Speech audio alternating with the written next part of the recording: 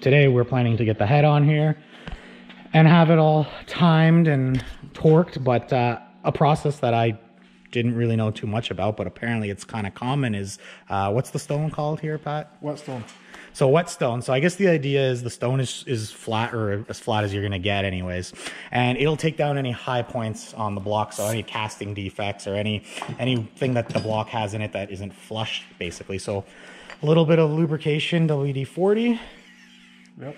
And just slowly run the block over the block.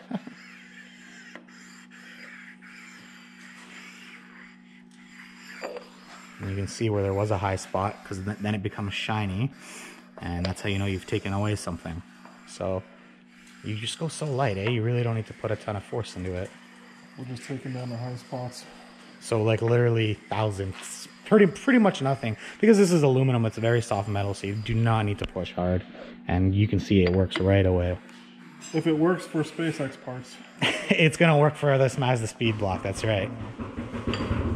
So the idea is to do the block and then the head as well, same exact process. Machine shops, they'll do this with the straight up, I guess, a decking tool, and then they'll also deck the head, and that's how they do it. But for the DIY guys, this is as good as we're gonna get. We probably could have put the gasket on, because the idea behind the gasket is it's gonna absorb any imperfections, but why risk it? It's, you know, two minutes of work, and it's gonna be about as flat as we're gonna get it here.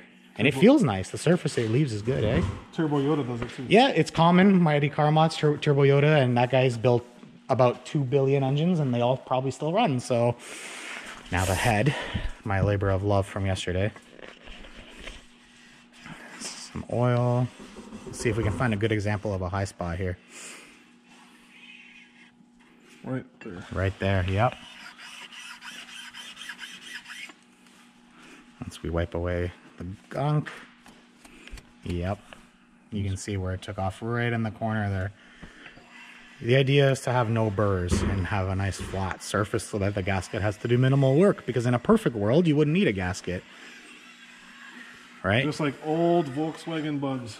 They don't have their gaskets. Yeah, the surfaces need to be machined real good. You really have no room for that shiny wow spot right there. The corner there, even here a little bit. And a lot of these nicks might even just be from me moving the head around, because it's such soft metal, it doesn't take much, but again, no problem. These modern heads, you can rebuild and resurface these probably 100 times before they need to get thrown out.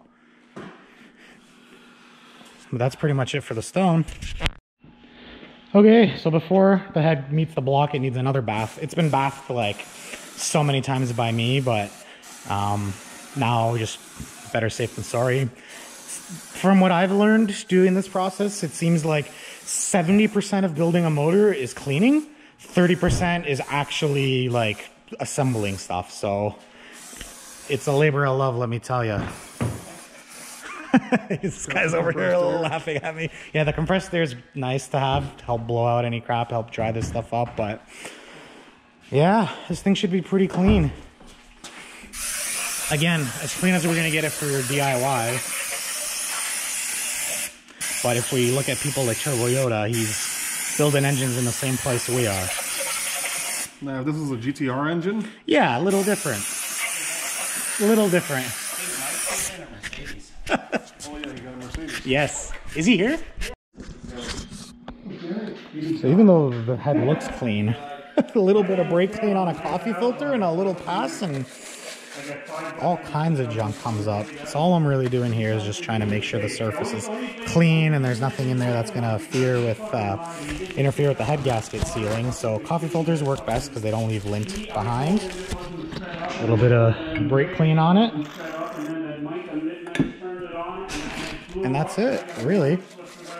Just nicely wipe it down. That's pretty much it. That gasket's misaligned with that dowel. Okay, good. That's working with Ian. It paid off. You're fussy. So we got the head on and the gasket's in there, and you guys will see that little clip. But Pat's given some pro tips here with... So my ceremony is don't use too much oil.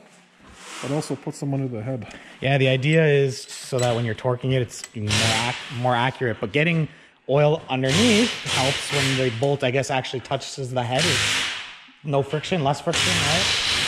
That's the idea anyways.